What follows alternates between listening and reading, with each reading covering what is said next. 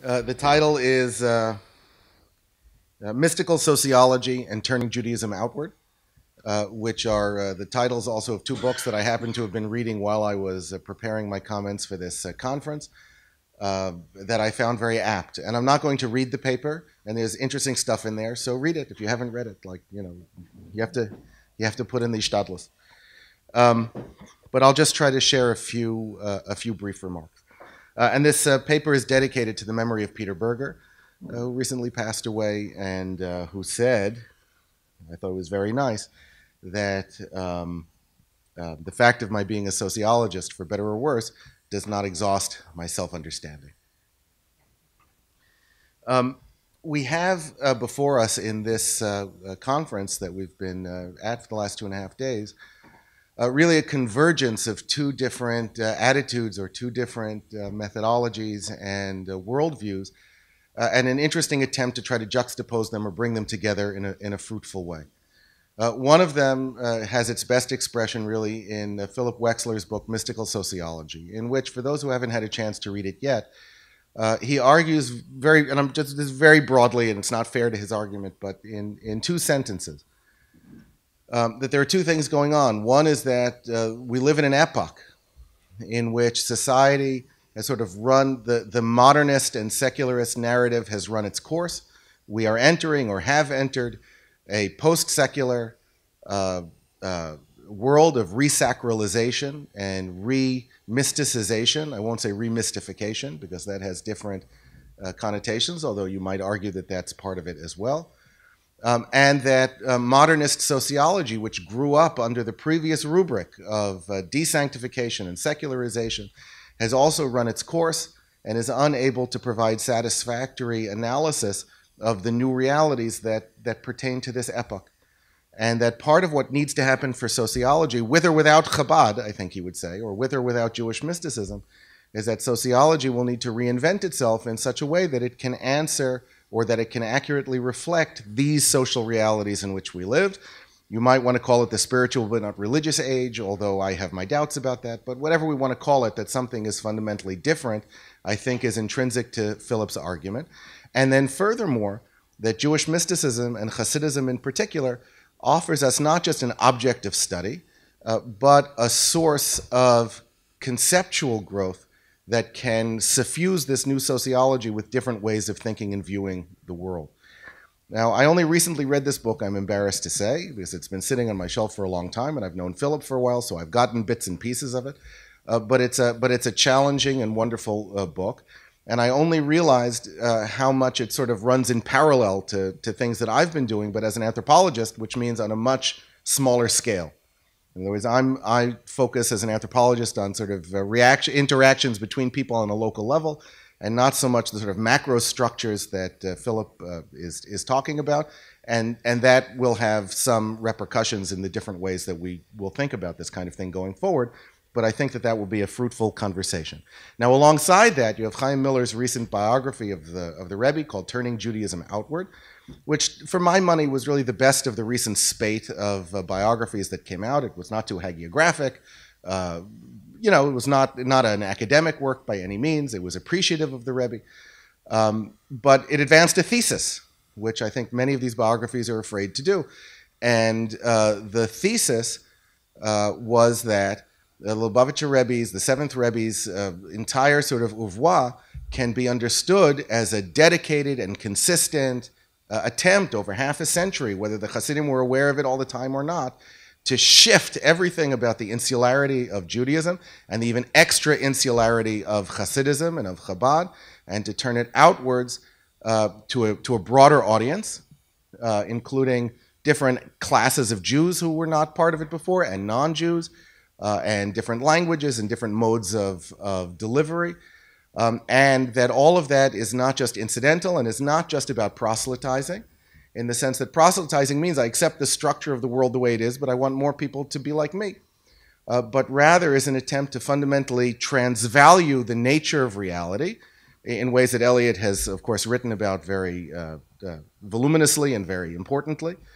And it's part of his kind of messianic revaluation of the world. We might call Dira Tachtonim if we're speaking a Chabad language. but that this argument sort of parallels, very interestingly, Philip's argument about what's happening within sociology and what's happening in the world. So it's the convergence of these two arguments that I think allows this conversation to be happening. And even though I've been involved with this for a while and following the conversation, it's really only in the last 2 days that I kind of got my head around what Philip is trying to do and why the conversation makes sense on a particular level. And I think that's it. I think it's the convergence of these things which is what makes the conversation make sense, but it doesn't prejudge where the conversation is going to go. Now, as an anthropologist, I have, just some methodological things that I'd like to sort of throw out. One is that I think that part of what's happening also is maybe a rapprochement or a different configuration of relations within academic disciplines.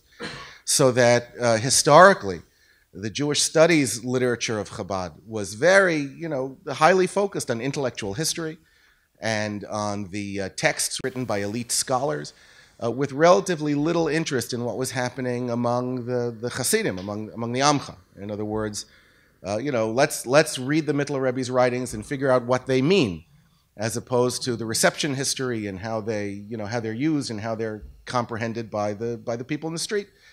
And the social science literature on Hasidism, which is much more limited, has gone on as if there's no intellectual tradition at all, as if we're just everybody's just a power struggle and everybody is sort of playing out kinship rituals or whatever. And I think what Philip is pointing to, and what my work has been trying to point to, and I think we're not alone, but it's not a crowded field, is the idea that those need to be brought together, and that you can't talk about Chabad as Eliot said. I think he said the phenomenology determines the sociology, and not the other way around. Okay, so I agree with that. I agree with that statement. But I would tend to define phenomenology a little bit more broadly. It was not just sort of what the texts say or what the Rebbe's wrote, but what the Hasidim do and how they understand what is going on, which, of course, as you know, they're not all in agreement about, right? So it's a live social field with a lot of dynamism and a lot of internal debate and struggle about exactly what that legacy is. And to step back from this gathering and sort of look at it a little bit itself sociologically, and to figure out who's in the room and who's not in the room, which disciplines are represented, which zramim, which streams of Chabad are represented and which are not. That's itself an interesting project, which I'm not going to essay right now, but it ought to be done. And this is not the only gathering of this sort. I mean, in which there are attempts going on to try to figure out how to make Chabad a language of growth or accessible to a much broader audience, to a non-Jewish audience, frankly. So this is one. There's the Tam Institute in England, which is trying to do something a little bit similar, I think, if I understand correctly. There's the Aspen Institute in Colorado. There are a number of these projects springing up. People may know each other, but they're kind of independent. There are a number of these projects springing up, which I think are engaged in the experiment. How far can Judaism be turned outward? I mean, to use that expression, how far can it go without Chabad losing its kind of soul or essence? There's a wonderful work by a sociologist from Canada named Altglass, who wrote about the Kabbalah Center and various Vedanta groups, and writes about how the Kabbalah Center in particular, in her view, sort of lost its Jewish core, in the sense of being a Jewish movement for Jews, by Jews, for the dissemination of Torah, and became something else, partly through its emphasis on one of the things that Philip wants to emphasize as part of this new epoch, which is spiritual technique. In other words, technique which is divorced from a particular cosmology, a particular way of life, the disciplines of halakha, and so forth. And I think one of the interesting things to look at in Chabad, which I won't outline here, but you can see a few examples in the paper, is the way in which modern Chabad, both in the writings of the Rebbe and in the travails of the Hasidim, have been wrestling and struggling with that very issue with no clear resolution yet. And part of the conversations that we're having here, I think, involve, to some extent, Hasidim, fellow travelers, whatever, trying to argue about or figure out how much can we afford to give in to the technique movement in modern spiritual life, and how much is this really about Hasidus in the classical sense? And you see that argument being played out again and again and again in JLI and in Chabad on campus and in all kinds of places, which is also an argument about the universal and the collective. How Jewish does it have to be? How much can it be universal? And, Shmuley Botech, you had to give up his Chabad center because of having a non-Jewish president. At least that's the public story. And you can see this played out in many ways. I had a doctoral student, Michael Carlin, who did a fine ethnography of a group of Chabad shluchim that was trying to create a life coaching center in which they would bring in shluchim from around the country and train them to be life coaches, which would give them an income stream, but also give them access to all kinds of audiences they didn't have access to before. And in that case, it fell apart. And it fell apart precisely because there was too much anxiety among the Hasidim around how separated could this be from Hasidus. In other words, in life coaching, when a person comes to you and says, well, I'm about to marry my non-Jewish girlfriend and I'm having this, right? You're not supposed to impose your values. You're supposed to help them to achieve the answer that they feel that they need to achieve. And the shluchim were anxious or divided or ambivalent about how much that was possible for them to do. And the ambivalence was such that the project failed, right? It failed to become a professional option. That's not to say every project will fail, but that one did. It wasn't, they weren't able to get to the sweet spot of remaining Chabad, but creating technique that could be trans Chabad. And I think that is I taught JLI, and in one course where the Kabbalah of You, I think it was called, where the lesson was clearly about the first chapter of Tanya, but the text that they used was the Declaration of Independence, right? All men are created equal, right, because of the Nefesh Elokit. And you're saying they're reading this, and you think, well, this is odd. I'm sort of scratching my head because the first chapter of Tanya, as I read it, I never thought meant that all men are created equal, but the Nefesh Elokit was something else, and it had to do with Jews and whatever, and tremendous anxiety around that question. And I think that what we're seeing, and if you read the Rebbe's writings carefully, you can see this some places there as well, is an endless playing out of this theme. And I don't know how much the Rebbe felt that he had the answer and it was just a matter of communicating it, and to what extent he was kind of working as he went, and seeing how things worked out. And people who are greater experts in his writings, like Eliot, can probably venture an opinion on that question. Now, as an anthropologist, I'm not so interested in trying to figure out what the Rebbe really meant. I am happy to leave that as an open question, and I'm very interested in what the Hasidim think, or what they're doing, or how they're doing it, and in particular, how what they're doing shows the interrelationship between Hasidic ideas and social practice, and how those ideas and practice, which together constitute Hasidus, answer certain kinds of existential needs which people have. I think culture is not just a set of ideas that floats in the ether, but represents sets of answers to kinds of problems that different human communities have, and that this is sort of the way out of the dilemma that has afflicted religion scholars between constructivism and perennialism. In other words, is there a kind of unchanging mystical something out there that all religions are struggling to express, or do we really just have different language games that can't really be compared with one another, individual histories? I think an existential approach, which I find also in Philip's work, although he doesn't use that language, but I think it resonates there, is one way of trying to get beyond that conundrum. So there are different projects playing out here, right? There are a couple of us who are social scientists who are trying to answer certain kinds of problems in social science. And this is an effective or maybe a hopeful way of doing it. And there are people who are trying to bring Mashiach or promote the Dira B'Tachtonim. Some of them are the same people, some of them are different. And there are people doing more modest things, like trying to improve education, not so modest, or take care of the aged, or Tikkun Olam, or whatever it is. And those three broad conversations, which are each inherently diverse and inherently incoherent amongst themselves, are now being brought into the same room to see sort of what happens.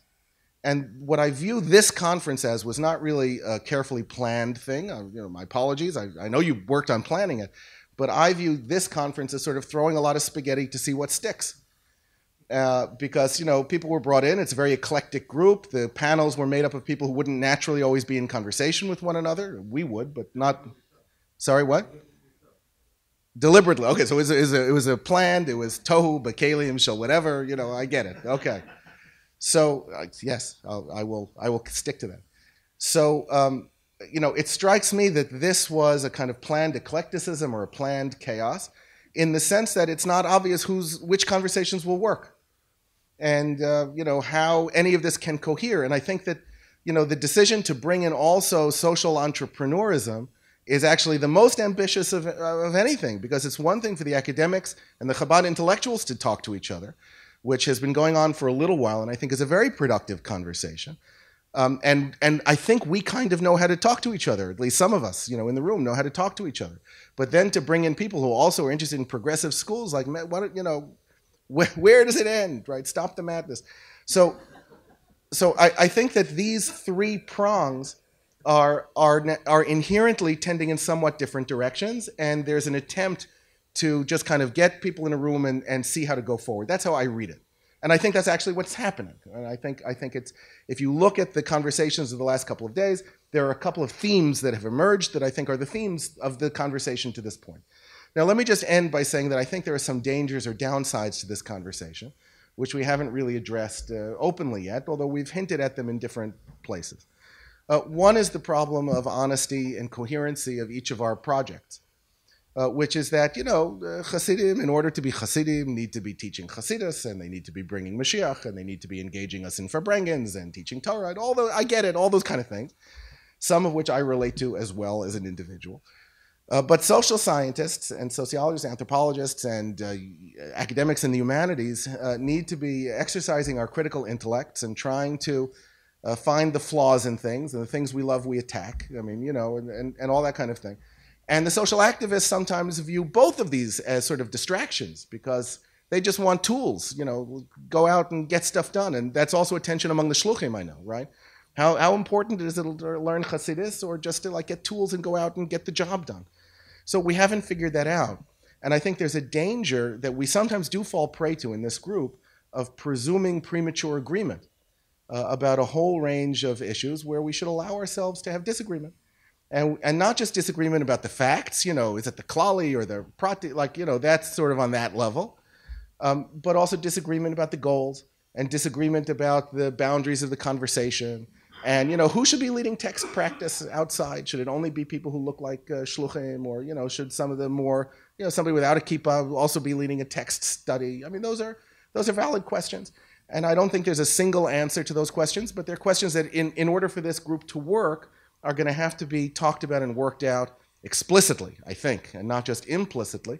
And that's hard because everything is planned by a small group of people. So to conclude, so that's one danger. And another danger is at what point, if in fact it's true, at what point the Dira B'Tachtonim model and the mystical sociology model might just diverge. And what happens then? I mean, does that make the conversations without value? I mean, how are they valuable? What happens next? One of the things Philip does not talk about in his book, at least, and we should talk about it, is just as mystical sociology poses all kinds of promises and challenges in a good way for the world going forward, of course, every construct has its pathologies. And, spirituality has its pathologies, and Hasidus has its pathologies, and although it may not be comfortable to talk about it in a mixed group, Chabad has its pathologies. I know. So right, and Litvaks, are just all pathology. So that's the Kedusha, right? We're broken, we know it. We don't pretend. So I think that going forward, on the one hand, we need a kind of more aggressively empirical approach. In other words, where you can just we shouldn't tiptoe. We should let things out. I mean, in my paper, you'll see I talk a little bit about religious violence, and extremism is one problem that is always haunting these conversations. We should let that flow, but in order to do that, I think there has to be a sense of basic trust among the participants first, that it's not about gotcha. but that there's a shared project of some kind, and that there's disagreements, but the disagreements won't lead to the end of the intellectual community or of the discussion. So I think the challenges are clear going forward. I've written about it a little bit more eloquently than I have spoken about it, but it seems to me clear that the next phase it has to be moving from this sort of very broad, what are we doing here together, and just start doing some of it. And I think that that will resolve some of the issues, memela, whether or not we have an adequate theoretical justification for them.